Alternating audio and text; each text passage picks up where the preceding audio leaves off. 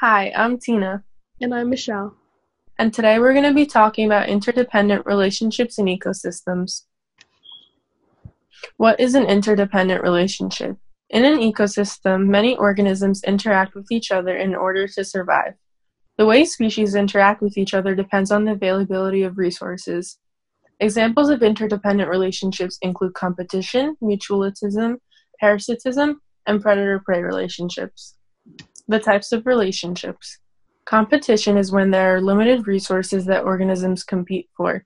This can be between different species or the same species. Mutualism is when both organisms benefit from their relationship. Parasitism is when only one species benefits and the other is harmed. A predator is an organism that eats another organism, and prey is an organism that is being eaten by another organism. Competition, for example, are animals of the same species competing for food. In these pictures, deers are competing for mates or territories, or hyenas are competing for food.